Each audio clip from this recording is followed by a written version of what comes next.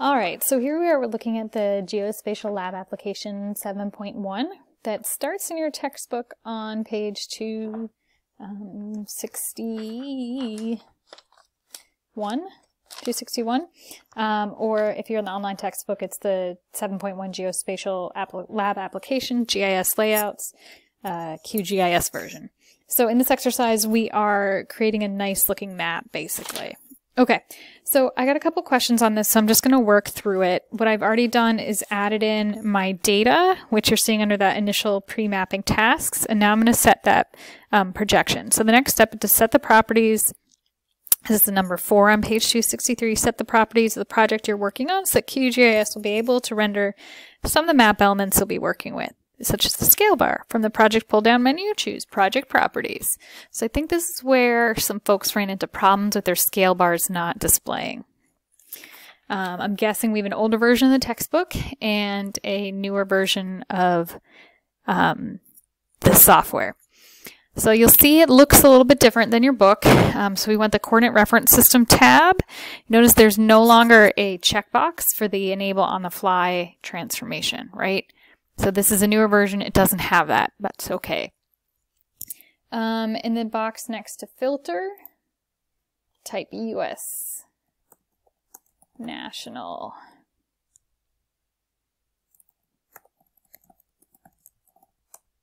Oops, hang on.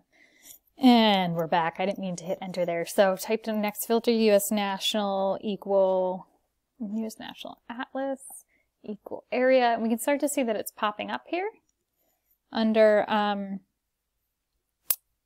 the coordinate reference systems of the world box. So coordinate reference systems of the world, we see US National Atlas area. We'll click on that, and then we click apply to set the projection. Then we'll click OK. All right, so we shouldn't see that much change.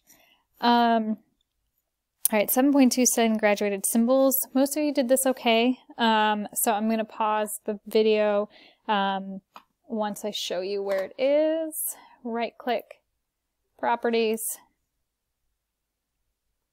Click the Style tab, which again, this is going to look a little bit different. So we are going to go to the Symbology tab. It's not called the Style tab anymore. And we need to change it from the Simple Fill. This is where we're looking for that, which you're not seeing, but that simple layer type. So it's asking you in the book just to change it to graduated, but here we can, no, we'll leave it on simple fill. We want to change it to graduated symbols, which is, hang on. So if you noticed, what I did not do, well, what you should do is, I was looking for this drop-down menu. See, here it is. The first pull-down menu to the right of the Style tab, right here. Totally went by it, but this is where we're selecting graduated from. So it's just right up here at the top. Column. The column to use is population density, so we'll find that here. Pop dens. Oops, that's not it. Pop dens. Use 5 for the number of classes. Just down here. 5. So it already has 5 classes. Quantile equal count. I'm not a big fan of the red, so you could change it if you wanted to. To change the color, we could type in a hex code if we wanted. We could, let's see what other things are in the color ramp. Oh, we could do blues or greens. We can make our own. Let's do blue. We'll just do grays. Keep it simple. Okay. All right. So we will click apply. And we'll see that it started to change. And okay. So they picked blue in the textbook. That's totally fine. All right. So let's pause again and see what's coming next. All right, so in 7.3, the Composer and QGIS, we're being asked to create our print layout. You may have already noticed that you no longer have that Composer, new print Composer from the project pull down, but you do have a new print layout, and that's what they're calling Composer now. So click on New Print Layout. And we'll title it.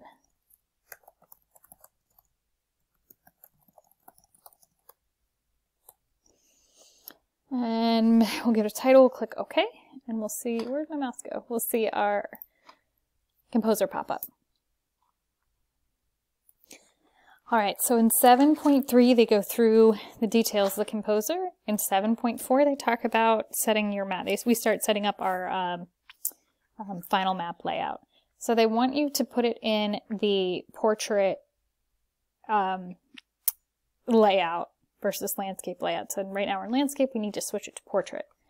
Now the textbook asks you to click on the composition tab and then under page size. We don't necessarily see that right away. So we can click on item properties.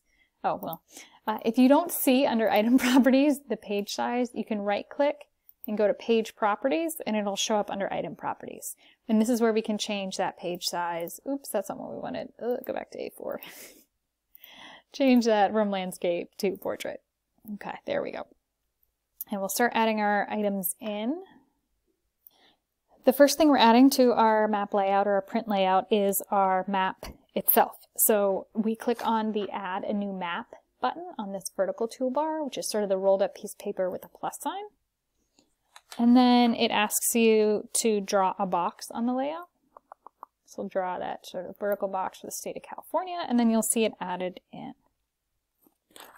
So we can resize this box as needed. We can use, oops, too much. We can use, which zoom do we want to use? This one. No, still too much. To zoom in on your map, we'll click on this move items icon, and we'll click on the map, and then if you can scroll in on your map as you need to, and then we can sort of shift it around so it's nice and centered. If we wanted a color for the border, we could do that here in our item properties. We could have background, we could add it in this frame line if we wanted. And you'll see that that gets added in over here. Okay, what else? Placing the scale bar. This is where people had the issues. So when we go to add item scale bar, my guess is that some of you struggled with the changing the projection if it's not displaying correctly. I saw a lot of like random zeros and ones on the map. That's what I'm guessing why mine is drawing and yours didn't, but it's just right under that add item. So I'm sorry if it was frustrating. Go back and check to make sure that you've changed the projection appropriately. So what are we adding? Scale bar. And you can see in the properties how you can change everything. We can go to add item, add a north arrow. Add image, sorry, add image.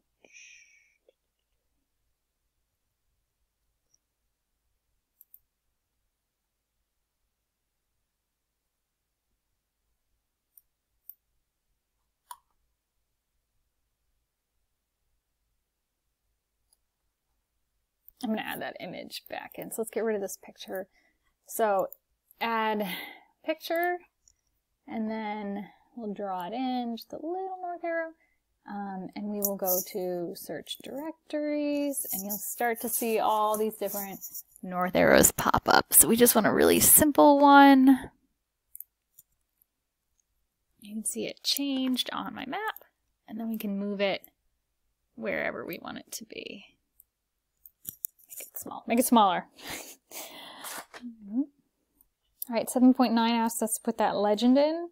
So we go back to our regular QGIS window, and we have to set our properties. All right, so I right-clicked and went to rename layer and renamed it population per square miles. And then we go back to our print layout window, and we add in a new legend.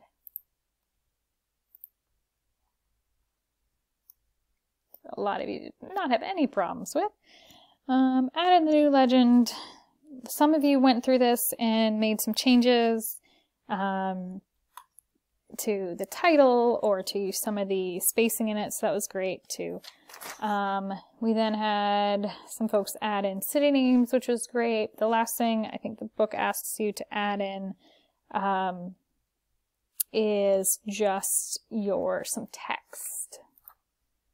So we'll go to add new label. Just put that here for now, and we will change it to our name and the other things that it asks for over here in the label properties. All right, so you can see we've added that in, and you can look on here and see that it's not quite fitting the box. So I had to reshape it a little bit. And then, you know, like I mentioned in the assignment, go to page 276, or that last page of the Geospatial Lab 7.1 for the QGIS. And it goes to that final layout checklist. So it asks that the population is in state of population per square mile, classified and displayed with appropriate color scheme. Check. We've got all those titles changed, and we're using graduated colors for this quantitative data. We added a map legend with the appropriate items. Oh, we don't have a map legend. Yes, we do. Sorry, we added our map legend. Some of you added in things like the cities, and that was great. Scale bar, this is where some folks had trouble, but I understand, or my guess is it had to do with the projection. Proper units or kilometers, check. Oh, I don't have a title on my map, so I have to add in a title. I'll make a note of that before I submit it. An appropriately sized north arrow, so not taking up the whole page. Your name, date, and the source of the data. And overall design looks good. So some of the things I would do is probably work on making sure this had the equal margins to the page on both sides. Working on the layout of these things on the bottom so it's a bit more logical of how people read it. Put that there. Oops, that's what I wanted to do. Come here. Yep. Maybe making the legend larger. I don't know. And I would add a title so it was clear. So some folks did not have titles. So I'm going to go back. We would go to add item, add label, let's say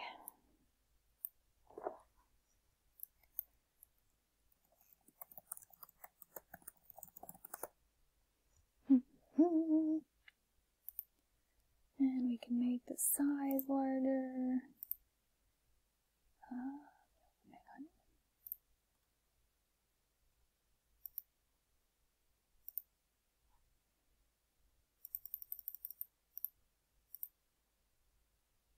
Maybe resize this so we have a little bit more room for our title at the top up here. There we go. So pretty simple, or it can get a little confusing, especially those of you that struggled with the scale bar just because of issues with the projection. But this is what you would save, and they want you to, how they want you to export this.